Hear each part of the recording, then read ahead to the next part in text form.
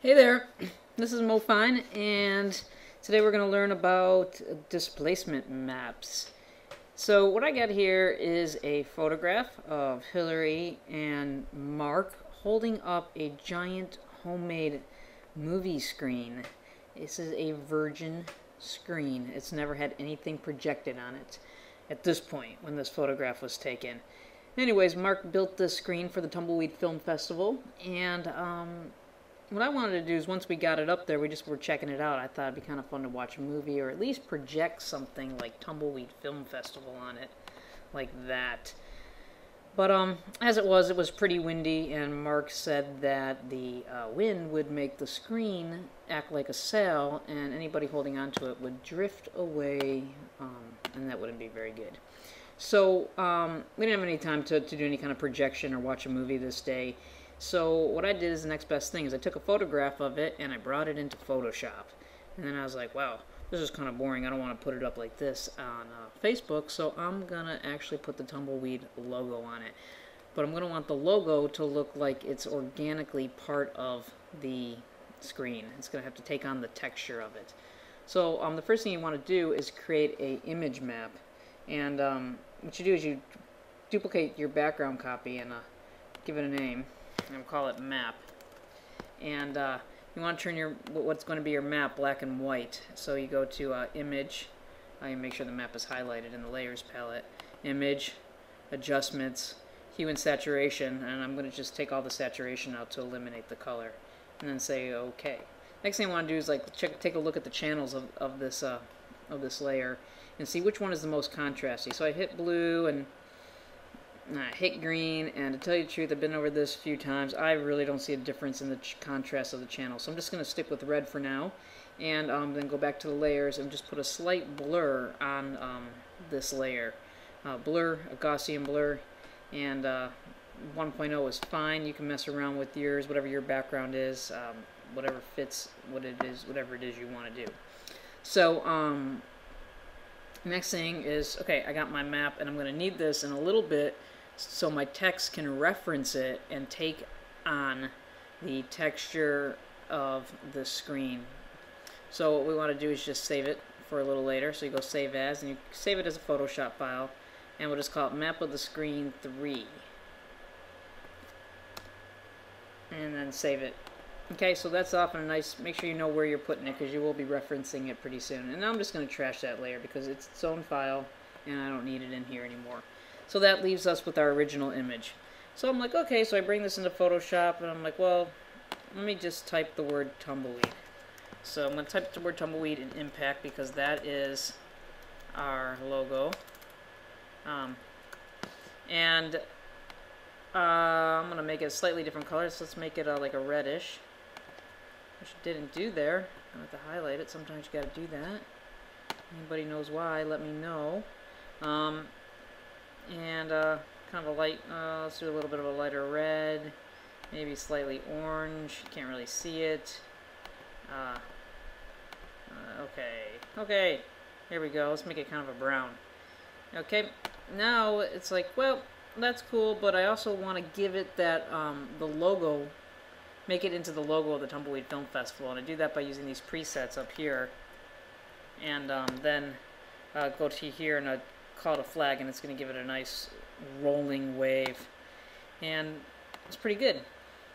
But still, obviously, it's straight across when the screen is more on an angle, so we really got to work with the perspective. We want to change it a little bit, but you can't really do it until, you can't do it at all until you rasterize it, basically flatten this layer, because now that the word tumbleweed has a warp effect on it, you can't edit it anymore. You could add text to it, but you can't put any a lot of effects on it. So we got to flatten it out, and the way you do that is you make sure the layer is highlighted over here, and then you go to layer. Layer, and you want to rasterize it, which is down here, and you say rasterize type, and as you can see, it compresses it, and a new little icon shows up over here. Okay, now we can go to edit, transform, and go to perspective, and I'm going to make it a little bit fatter on this end where it's closer, and a little bit more narrow on this end. Great. And I'm hit apply. Now I'm like, okay, perspective's right, but really it doesn't quite look like it's on there. So maybe the first thing I would do is let's bring in that image map so we can associate the texture of the screen with the tumbleweed. And the way you do that is you make sure, again, tumbleweed is highlighted, and then you go to filter, and then you go to distort, and you go to displace. Some parameters come up: horizontal scale, vertical scale. I'm choosing 10 pixels for each, but you can mess around with that to see what works for you. But this is going to work for us for now, and I'm going to hit OK. And then I have to pick a map. I got to pick map with the screen 2, and then I open it, and as you can see, it immediately changes. And if I go in a little bit here, you can see how it kind of warps the M, and you just see it kind of moving. The M and the B, it's definitely taking more on, but it's not really giving a projection feel. So that's when we're going to use the blending mode, and I'm going to play around with them. You hit multiply and it just makes it darker. But if you hit something like screen, it really does give it a projection. It has a lot of light shining through it, and it gives it more of a feel of projection, like screen. Or here's light and you can't even see it at all. Color dodge.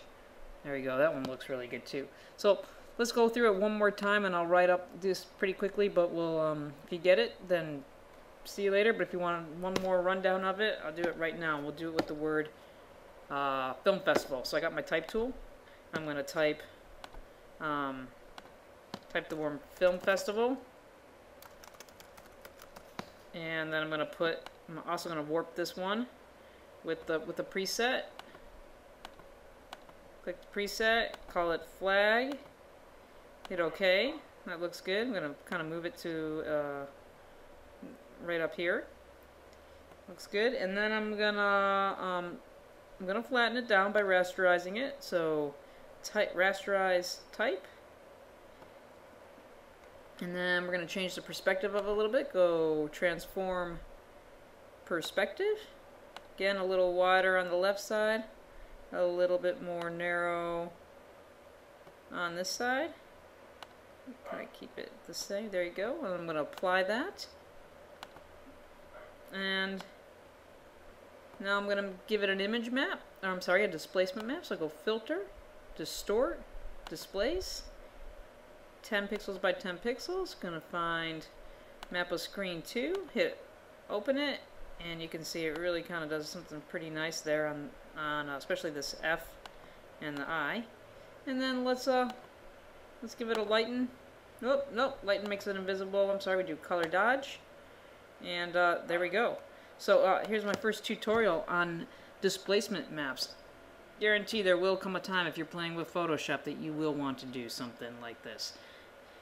Stay tuned, because soon I'm going to do a tutorial on displacement maps in After Effects, which is really cool because not only are you applying the displacement to the physical, way it physically looks, but you're also going to be applying displacement to the motion.